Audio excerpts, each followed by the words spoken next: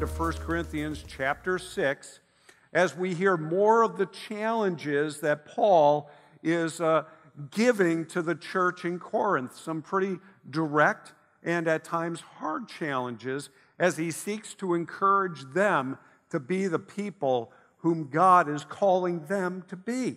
And so as you're turning there, let me just tell you what we're going to be talking about. Let's talk about running, okay? Let's talk about running. Now, when I say let's talk about running, I'm not talking about putting on our sweat clothes and putting on our sneakers and start running, like that kind of running. This is a picture of my daughter, Kate. She was in a half Ironman a few weeks ago, our oldest daughter. And this is at the end. This is at the finish line of this event, all right? It starts off with a 1.5 mile swim, then a 50-mile bike ride, and it was like the sun was out. It was baking hot. I mean, I was melting. I was exhausted, and here I was just driving from one event to the next, and it's like, man, this is tiring me out. Here she's coming to the end of a 13.1-mile run, and it doesn't even look like she's sweating. At this point, I look like a wet rag. But, all right, so a scene like that, it kind of inspires you, and maybe not to do quite that, but it's like, yes, all right. And we read in God's Word a number of passages where it talks about those encouragements to run the race. We think of 2 Timothy, where Paul is writing, and he's writing to Timothy, and he's saying to him, I have fought the good fight, I have finished the race, I have kept the faith.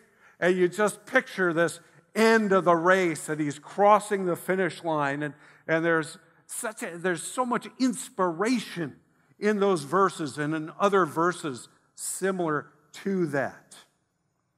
But not only does the Bible talk about running the race well, it also talks about running away from things. And that doesn't sound too inspirational, actually, when you think about it. It's like running away from things. But actually, there are times when it really is critical that we do run away. Or in the words of Paul, flee. And it's absolutely critical that we do so to maintain the direction that God is calling us to go in. As we unpack this passage we're going to be looking at today, you'll see what I mean when I talk about that there are times to run away, to flee. If we go to 1 Corinthians chapter 6, starting in verse 12, this is what Paul wrote to the church in Corinth.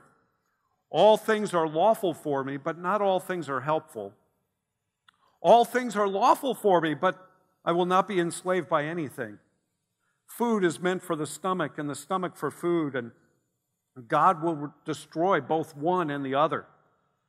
The body is not meant for sexual immorality, but for the Lord, and the Lord for the body. And God raised up the Lord and will also raise us up by His power. Do you not know that your bodies are members of Christ? Shall I then take the members of Christ and make them members of a prostitute? Never. Or do you not know that he who is joined to a prostitute becomes one body with her? For as it is written, the two will become one flesh. But he who is joined to the Lord becomes one spirit with him. Flee from sexual immorality. Every other sin a person commits is outside the body, but the sexually immoral person sins against his own body. Or do you not know that your body is the temple of the Holy Spirit within you, whom you have from God? You are not your own, for you have been bought with a price. So glorify God in your body. Now, we're going to stop there for right now. But as we hear that and we try to say, okay, what's the simple message to that? We could simplify it to the point of just saying, Paul is writing to the Corinthian church and he says, don't do that. But Paul's encouragement is not about behavior modification. And it's not about trying to make behaviors more acceptable. It comes down to a matter of settling the question of identity. That as he's writing to these people who claim to be followers of Jesus Christ, who are living in a very difficult situation, he is challenging them to remember who they are and who God calls them to be and how he calls them to follow after him. So Paul is having to challenge their notions and assumptions to seek to change their perspective. And he starts by taking the very words of the Corinthian people, where he says, all things are lawful. From their point of view, pretty much everything is wide open. It's possible to do anything you want to do. Now, part of that was because of where they grew up. In Greece, there was this predominant idea, this philosophy that existed, that there was a distinct separation between the body and the spirit. That the body was just a shadow of the reality, which was the spiritual world, if you will. So that what we're seeing right now with our eyes is but a shadow of what truly exists in the spiritual realms. Now, the implication of this was that the body didn't really matter. This life, to a degree, doesn't really matter because it is just a shadow. It's not the reality. This idea came from Plato, a philosopher, and it was very, very popular among Greek thinkers, such that the idea was that I could do whatever I wanted with my body. It didn't matter. It's the spirit that matters. It's the spirit that endures. So, yeah, I could treat my body however I wanted. I could do whatever I wanted because as long as it didn't affect my spirit, it's all right. Well, put on top of that what we've been seeing in the very first verses of 1 Corinthians chapter 1, that the people of Corinth, those followers of Jesus in Corinth, were so captivated by their freedom in Christ that they emphasized the fact that they were free, but that didn't really take into account their relationship with Christ. It kind of works like this. When Paul wrote to the church in Rome, there apparently were some people who thought, okay, how's this go? I'm a sinner, but God forgives sin. So then the more I sin, the more I experience forgiveness and the bigger God's grace is towards me. So therefore, hey, let's sin like crazy because God's grace is overwhelming. And Paul writes to the church in Rome and he says, that's utterly ridiculous. I mean, I can't even put the number of exclamation marks that would have come after what he said in the Greek. It was just like, no, that is not the way to be thinking. And Paul is writing to the church in Corinth, and basically he's saying the same thing. He's challenging them, as we saw from 1 Corinthians 1 on, that a casual view of sin, if you don't take sin seriously, if you don't think about how sinful sin truly is, the temptation will be that grace is then watered down. It's just something that God is constantly sprinkling out. And therefore, holiness becomes dispensable. It's kind of like a habit or a hobby that I pick up once in a while when I want to do it. And if I don't want to pursue it, I don't have to pursue it. And Paul is saying, no, that is not it at all. And we read as through that passage, he asks a number of questions that had a real point and a real purpose of pulling away the veneer that they had covered over their lives. And they were peeling back and revealing the reality of what was at stake. I mean, the one question, do you not know that our bodies are members of Christ? That as a follower of Jesus Christ, it's not just about you. There's someone else involved, it's Christ. Shall we take our bodies and unite them with a way of living, a worldview, a practice that fashions people into objects to be used and abused? Where's the sense in that? What's up with that? Do you not realize that bond, the depth of that bond that is formed when when there's that joining that takes place that influences beliefs and actions, so that when you buy into the taking this person and using them and abusing them, you're buying into the world system that making that okay. And Paul is saying, no. These questions have a point, and the point is that it does matter what you do with your body. And you can see it unfold here. And you go to verse 14, and Paul says, God raised up Jesus from the dead. When the women went to the tomb, the angels didn't say, don't worry about the body, Jesus is alive in spirit. You'll see Jesus' spirit floating around here any minute now. No. They went to the tomb and the tomb was empty. And they heard those words, why do you look for the living among the dead? He's not here, for he is risen just as he said. It was a complete resurrection. Mind, body, soul, spirit, all of it was resurrected on that day. Jesus was completely resurrected. And so our bodies hold the promise that God is redeeming. Like we looked at in Revelation last year, we were looking at those promises actually throughout God's Word. But in Revelation 21, where he said, behold, I am making all things new. And that is the promise that Paul is referring to, that when you look at the resurrection, God is going to make all things new one day. And so it does matter, the way we treat our bodies and the mindset we bring to our bodies and the way we handle our morality as a result of living in these bodies. It matters. It matters also in verse 16 because of creation, where Paul goes back to the creation event and he says, where God says, two shall become one flesh. When I'm in premarital counseling with somebody and I'm talking with them about preparing for that wedding day, I said, you know what, we can spend a lot of time talking about the wedding, but my concern is about the marriage that comes after. I don't want to talk about the event, I want to talk about the lifetime. Because what's happening when two come together and they become one in heart, they become one in spirit, and it's that matter of these two forging a life together to reflect a unity that is at a level that is beyond understanding.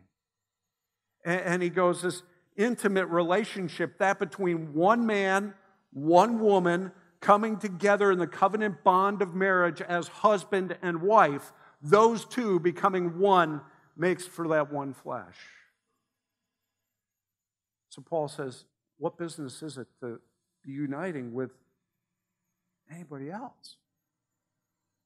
But then also, in verse 19, he says it matters the way that you live out your relationship with God in your body and the morals that you apply, because it's a stewardship that God has given to you. Because, as he said in verse 19, your body is the temple of the Holy Spirit.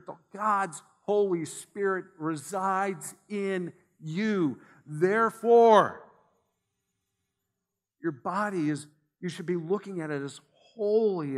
And as you think about action reflecting belief, and belief finding its expression in our actions, well, Paul goes down to verse 19, as we read earlier, and he said there at the latter part, you are not your own, for you have been bought with a price. So glorify God with your body. And this refers back to verse 11, if you take a look there. And Paul is recounting what Jesus Christ did for his people.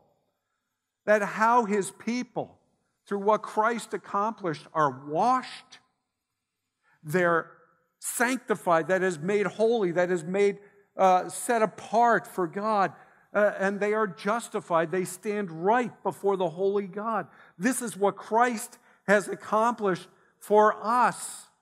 This is what God has done on our behalf.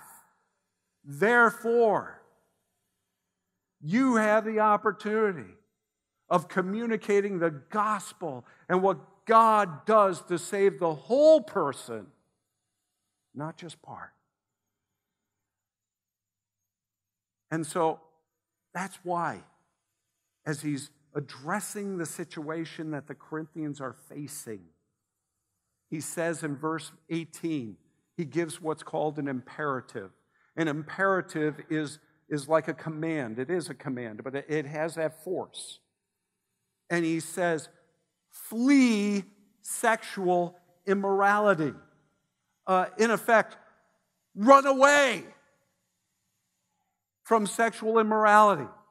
Don't see how close you can get to it. Don't see where the line is and say, where is it acceptable and where all of a sudden does it become unacceptable? He says, instead of trying to hug the line, run away from it. Just flee. Don't get near it. And for them, they were used to seeing porneia. That's that word, sexual immorality. They were used to seeing it all around them. For at the top of this hill in Corinth was this temple given over to the goddess of love, Aphrodite. And at one time there were over 1,000 prostitutes working in this temple. And there were plenty of other things that were going on in that seaside city that just pulled and dragged and tugged at the hearts of the Corinthians. You could look up to heights, you could look at the city markets, it was all around them. And we can hear this call that Paul sends out, and he says, flee sexual immorality, flee porneia. And we can say, well, we don't have a temple erected on a hillside overlooking the city of Oshkosh in the Fox Valley. We don't have that kind of situation. No, we don't have that situation, but what we do have is in our back pockets or in our purses, devices that we could pull out and with a press of a thumb and the flick of a finger on a screen, take us to places and pictures and videos and all sorts of things that might have made your average everyday Corinthian blush. We have it all around us. And we can live much like the Corinthians did, who thought they had options. That's why Paul's writing to them. He's saying, no, there aren't. If you're following Jesus, follow Jesus. And so to us, we need to hear that there aren't options. You know, you look at that word porneia, and actually, porneia, and that's what it looks like in the Greek, is the word from which we get the word porn or pornography. And, you know, you just think about the influence, and I just want to focus on this one aspect of this for a moment, but you think about the influence of pornography, and it's relatively safe to say that in a room this size with this many people collected together, somebody's wrestling with it. And somehow we're trying to wrestle with, you know, the idea of following Jesus and yet have this compartment in our life and say, this is the way I'm going to live when I'm in this compartment, and I'm going to live it this way. And so in terms of the options we think we have, we can try to hide it. That is, we can go into incognito mode in our browser and hide our search history. But really, we know we can't hide from ourselves. We certainly can't hide from God. You know, we can deny it and say that pornography does not hurt anyone because it's just a simple matter of pictures or videos. But the fact is that picture and that video is about some woman, perhaps some man, who's caught up in a lifestyle where they're being used and abused. And that's the reality of it. You can put on lots of makeup, but I tell you, it doesn't change the depth of pain in the eyes. Oh, we can try to justify it that porn doesn't damage anything. It's just something that we do on the side by ourselves, whatever. But what about the heart? What about the layers that keep piling on the heart that make our heart that much more unresponsive to true beauty when we see it? That makes our heart so unresponsive that apart from some external stimulation, we can't connect with people around us. Oh, we can think we have options, but really, we all know we don't. And frankly, pornography is one facet that needs to be addressed when Paul says, flee, run away from it. Don't brush up close to it. I mean, you take a look at the conversations that are taking place, and not even conversations, shouting matches at times in our culture, in which the definitions of marriage or relationships are being altered, and there's discussions about gender. And now it's easy. I could get us kind of whipped up by just citing plenty of examples here, perhaps, where we just all end up shaking our heads like, oh boy, the world is going downhill. But the fact of the matter is, Paul was writing this to followers of Jesus Christ. And he's saying, okay, you're living in that world. Don't let that world influence you. Well, run away. Don't see how many clicks you can get to that one site that you know exists and then pull back. Don't even go down that avenue.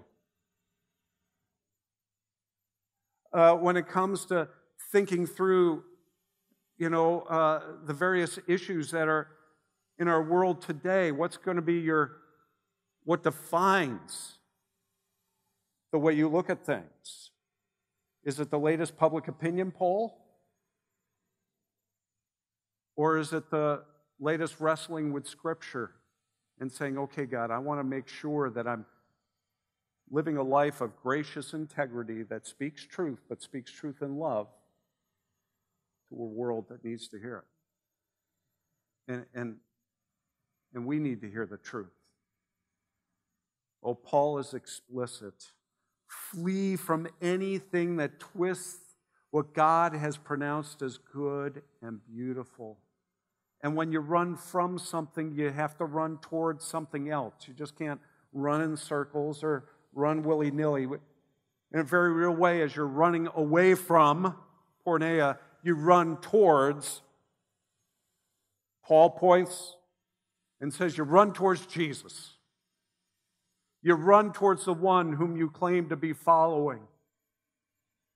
And so, yes, even this morning, some of us may be wrestling in one way, shape, or form with not wanting to flee, but wanting to see how close we can get. Or some of us are in that point of trying to pull away, trying to run away, and we're just like, I don't know what to do next. Well, there's three things I want to toss out here, and there's so much more, and it can take so much more time, too, in processing. But the first thing is confessing, acknowledging the struggle before God, going before God and saying, God, I'm struggling. I find myself not running away from, but running towards it, and I want to run towards you. And I confess as sin the ways in which I have allowed my mind to be shaped. And I've allowed my responses to then therefore be shaped by the world around me instead of your word. And there's a powerful thing in confession. Yes, before God, but even to one another, where a brother speaks to another brother, or a sister speaks to another sister, and maybe you're here this morning, you look out and you see that brother over there, you see that sister over there that you know you can trust. And you can go up to them and say, I need to confess something. Instead of running away, I've been running towards, and I want to break that. I want to move in the way that God's calling me to go in. And I must confess this. And what power there is when that sister looks at you or that brother looks at you and says, this is what God's word says. In 1 John chapter 1, verse 9. If we confess our sin, God is faithful and will forgive us our sin and cleanse us from all unrighteousness. Sister, brother, you are cleansed because of what Jesus did for you. And to hear those words spoken by somebody you know cares for you and cares about you, a powerful, powerful effect. Well, then it's a matter of committing and saying, yes, Lord, my direction and the energy of my heart is going to be towards honoring and pleasing you. And so therefore, I want your Holy Spirit each and every day to take your word, drive it home to my heart, and allow me to see what I need to be running away from and how I need to be running more towards you. It is that conscious decision that when you get up in the morning, you say, I'm going to live for Jesus today. I'm going to glorify God. Yes, in my thoughts, in my heart, in my body, in all ways and in all things. And that committed statement of the heart is a powerful way of moving in the right direction. But then there's also the matter of conduct. That you conduct your conduct by maybe establishing healthy boundaries. If you know that for you, late at night, everybody else is in bed, just one more click of the mouse button, one more tap on the finger pad gets you into trouble, then it's a matter of saying, I need to put up a healthy boundary. Maybe I don't go on the computer after 9 o'clock at night. Maybe I don't go to these particular sites that only lead to other sites that lead to other sites. I don't know what it might be for you in the particular, but we need to be conscious and thoughtful and saying, God, please help me. And looking at a brother or looking at a sister or looking at a group. We have groups of people that meet together and hold one another in positive, accountable relationships to say, listen, iron sharpens iron. We sharpen one another. We encourage one another. We keep promoting and pushing one another to run the way that God calls us to run. So having those healthy boundaries and setting a straight course, perhaps, in which you purpose to do something different. Like when you're driving up 41 and you see the Gentleman Club being advertised. Use that as a reminder to pray and intercede on behalf of those women who put themselves in that position, or those men who put themselves in that position, because maybe no one has ever told them, listen, you are created in the image of God. You have inherent worth. You are beautiful. God loves you. Jesus died for you. Trust in Him today. Maybe no one's ever said that to them, except maybe with a shaking finger and a frothing mouth.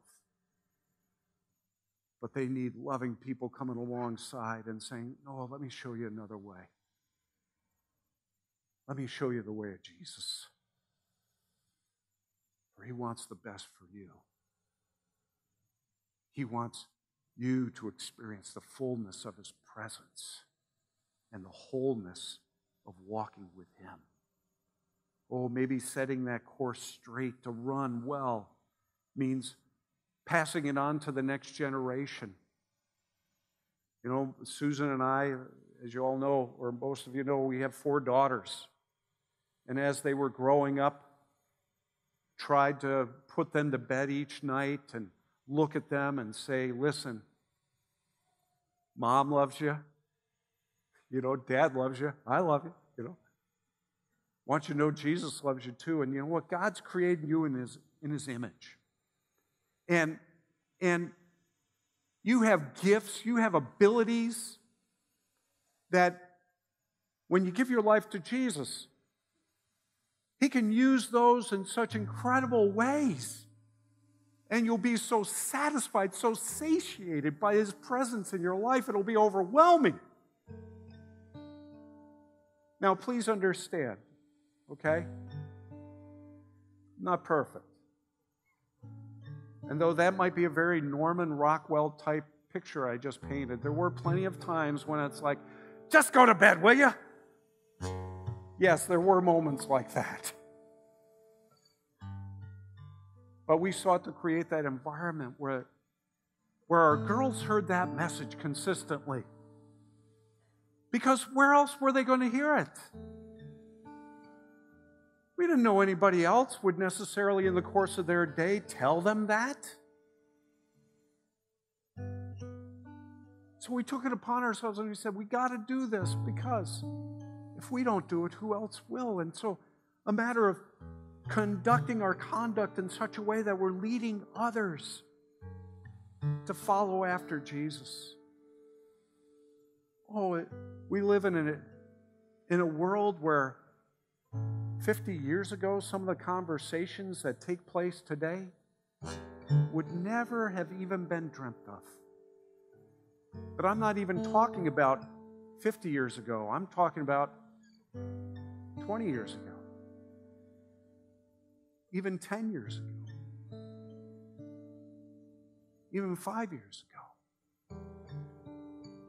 We live in a challenging time, but with the challenge comes the opportunities.